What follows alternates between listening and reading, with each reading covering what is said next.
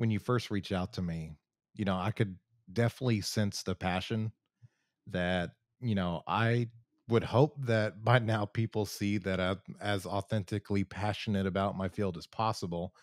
I mean, what nut in his right mind decides to invest all his own money, into taking on a venture to elevate the field into something it's never been before?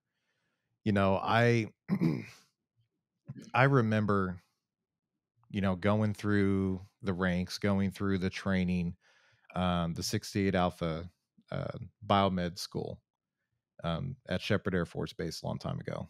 And unfortunately, it's been a lot longer than I'd care to admit. And all I could think about is while I was going through and, learning everything I could, running missions, couple deployments here and there, and I got out, got into the civilian world. Um, we don't have the same kind of swagger that other, professions do. Like, one of the biggest things that annoyed me was that so many people, even in my own family, and this, I'm sure many biomeds can attest to this as well, they don't really understand, the medical field outside of what nurses and doctors bring to the table. Mhm. And, it's kind of interesting because you, Amy's coined the phrases, uh, we are medical device doctors.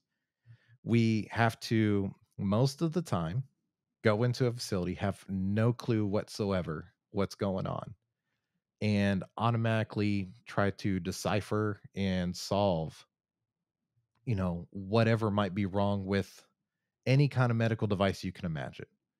Patient Mhm. monitoring, hospital beds, radiology, anesthesia, ultrasound, sterilization.